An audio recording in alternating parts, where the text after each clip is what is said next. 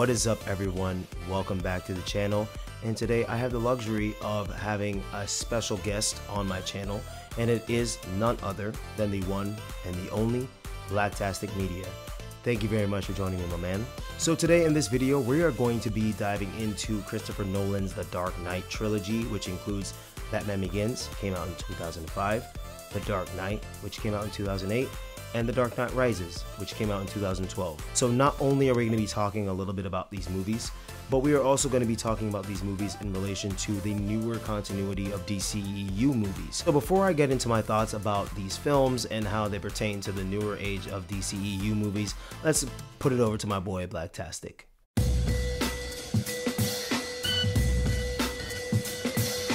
Yo, what's up? Happy New Year. It is 2024.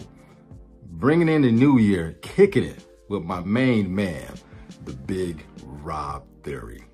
He hit me up and said, yo, man, let's get together, do a collab. Let's talk some Batman. I'm like, yo, I'm with it.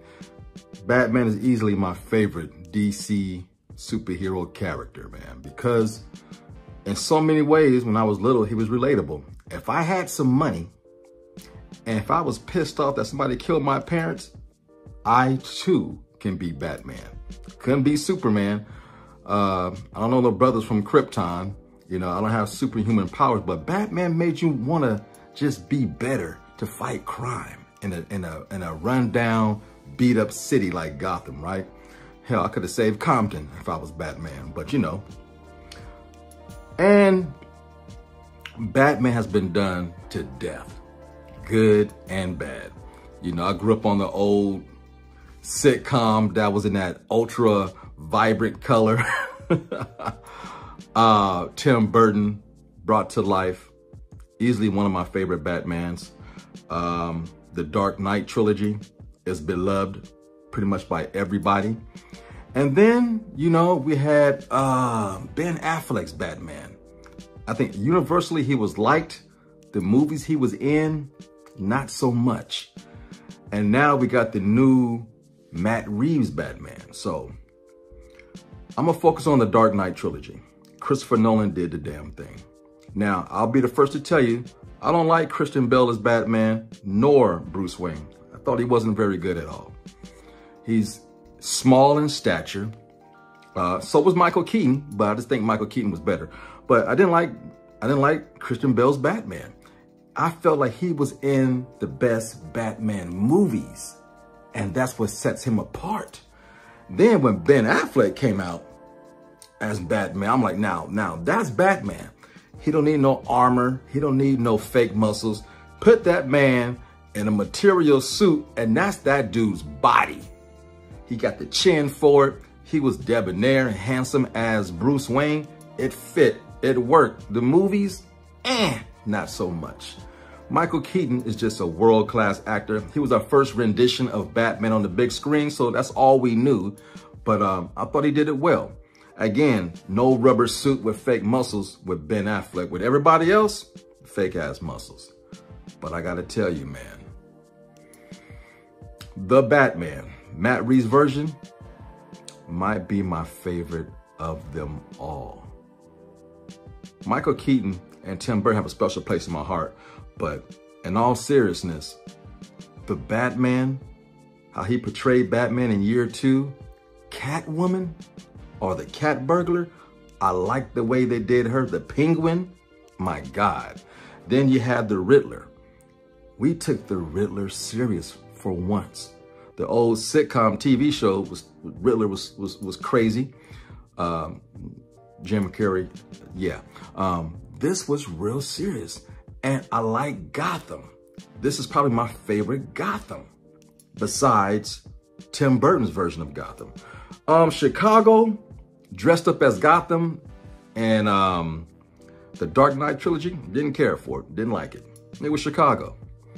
I think Christopher Nolan was just so in tune how to direct those movies. That's why the movies are so great. The cast was pretty damn good as well. Now that Matt Reeves has a chance to do his own trilogy, it might be better than the Dark Knight trilogy. I don't know. Because let's face it, man. Christopher Nolan outdid himself with the Dark Knight. Once you made that first one, Batman Begins, then the Dark Knight, the last one was not ever going to be good as the second one. That's just, he painted himself into a corner. Some directors do that, including myself. I've been asked all the time, are you doing a third one for What Have I Done? I've done it again, the Done series, the Done trilogy. I'm like, I don't know. 2 is going to be hard to beat. So, you know, sometimes you're forced to do things out of necessity, or you're being pushed to do it. You're not really ready. But that third one I thought was damn good. I like Bane as a character. And that version of Catwoman was cool too. But the Dark Knight is like perfect. It's perfect. And it will always be the one that everybody talks about the most. So the DCEU, man, damn it, they dropped the ball when it came to Batman. It was so comic booky in certain scenes, the way he was jumping off buildings and moving around. You know, it just, okay, I'm trying to be believable and comic booky mixed with the same thing. You know, the blend just didn't work for me. Ben Affleck was great, but that Justice League version of Batman was pretty damn bad. It was terrible. Justice League, the Snyder Cut was better. And Batman v Superman, I liked him better in that one than I did Justice League. And then, you know, he had a small stint in Suicide Squad, but I liked him. Diving after the car into the water, messing around with my girl Harley Quinn. I thought that was pretty dope of Ben Affleck to have that small role in Suicide Squad. But Matt Reeves has a chance to change it for good, and he's already done that. Now you got Mr. Gunn, James Gunn. I'm curious what his Batman's gonna be like, because James Gunn is like the comic book guru besides my man over there at Marvel. So I'm curious, this might be even better than all the Batmans. I don't know, but I'm excited to look forward to it. Batman, like I said, is beloved by everybody. So many different versions of him that everybody finds their own niche in all of these movies. Again, my personal favorite in my heart will always be the Tim Burton version, and now the new Matt Reeves version. Christopher Nolan, I can watch The Dark Knight whenever. That movie's just, like I said, perfect. The other two, I don't ever have to see again. I'm not going to even talk about Val Kilmer and George Clooney Batman. That was just ridiculous. But I think DC's in a good spot.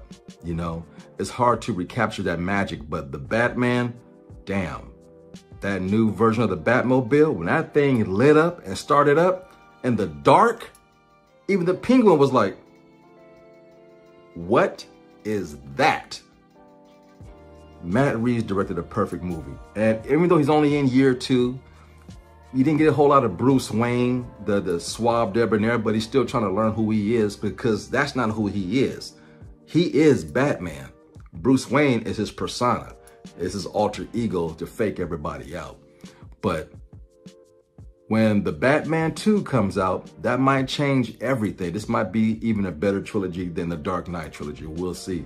I'm hoping that it will, because I loved that movie. I watched it multiple times. It's not too long for me. I never get bored. That movie's badass. I love the ending of the movie. When him and Catwoman parted ways for the last time, they went in opposite directions, but he's looking in his rearview mirror as he's driving off in his motorcycle, and you see his reflection, and it holds that angle on that camera for a while. Then boom, goes the dark. Matt Reeves, you a bad man.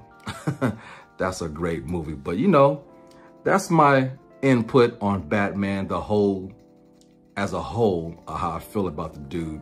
Like I said, one of my favorite characters of all time. There's some good movies, there's some bad movies, there's some okay movies. Everybody brought something to the character, and that's for damn sure. But going forward, I'm looking forward to what James Gunn does, because That's really got my curiosity. But in the meantime, next year, 2025, Matt Reeves' Batman, yes, back on the big screen. I can't wait. With that, I'm gonna turn it back over to my man, the Big Rob Theory. Again, Happy New Year. Wishing y'all the best. Let's keep it going. Peace, one love. You know how we get down. I'm out. Appreciate your thoughts on these films, man, and I really do appreciate your thoughts on the DCEU in general. Thank you very much, Blacktastic, for that. So, the Christopher Nolan films have a certain aesthetic about them that the newer DCEU movies do not have. Christian Bale, Michael Caine, Gary Oldman, Cillian Murphy, Morgan Freeman, all of these actors have been in all three of the films.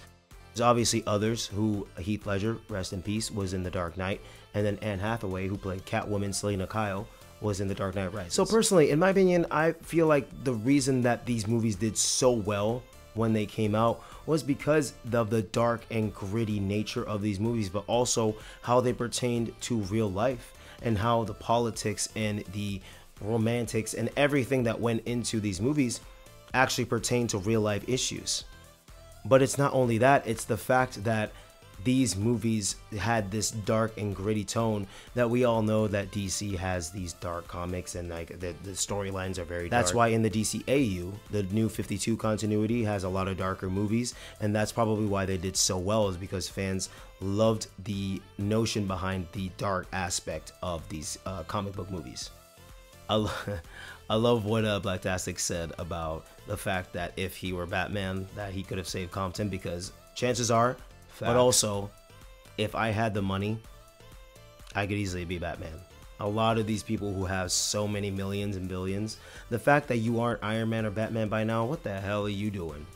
So something else that Blacktastic said that I have to really agree with is Matt Reeves' The Batman. Now that movie was so well done, so very well thought out, and well acted by a lot of people. Robert Pattinson and Zoe Kravitz together, them, Bruce Wayne and Selena Kyle, Batman and Catwoman, great chemistry. I wouldn't say flawless chemistry, but damn, this movie was, in my opinion, top tier DCEU. Obviously, you have Tim Burton's Michael Keaton Batman, and that's just goated in general. Like, that is just a great version of Batman, and I love Michael Keaton's Batman. When I saw him show up in The Flash, amazing, very well earned. But there's something about Matt Reeves as the Batman that screams what the DCEU should have had and what the DCEU needed. Honestly, I'm not the biggest fan of Christian Bale being Batman or Bruce Wayne. Don't get me wrong, he's not bad. He's not terrible. I don't hate him, but I'm just not the biggest fan of him being Bruce Wayne or Batman. Ben Affleck now, he is a great Batman and Bruce Wayne. Michael Keaton, same thing. Robert Pattinson, honestly, same thing, especially in regards to year one, year two Batman. Robert Pattinson did a great job in the Batman for that. But what these movies captured, what a lot of the DCEU movies are missing nowadays, it's unmatched, man. Like, just the storytelling behind Batman and Bruce Wayne, involving Ra's al Ghul, involving Talia al Ghul, Catwoman, involving Harvey Dent, Carmine Falcone. It just, everything was just not necessarily flawless, but it just worked so well, and the pieces went so well together that's why this trilogy, in my opinion, and a lot of other fans' opinions, this trilogy did so well.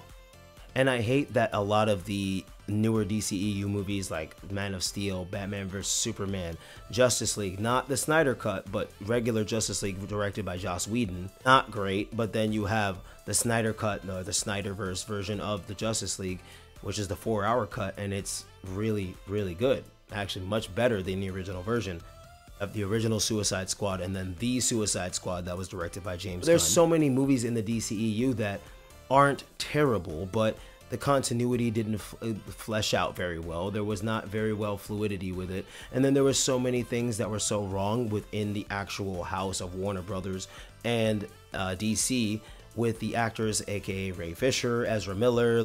And Ray Fisher, it was more of racial undertones with that, and then Ezra Miller's just a piece of shit. There's just so many things that went wrong with the DC universe, and I feel like hopefully with James Gunn coming in, we get some stuff that we were really hoping for.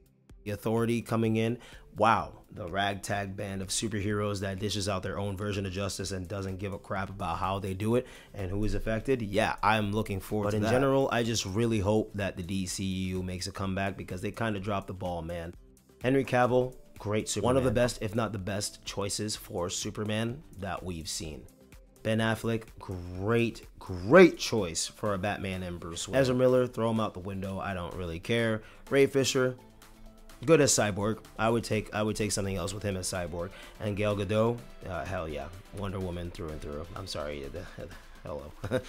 We need a Green Lantern as well, and then we have Zachary Levi as Shazam.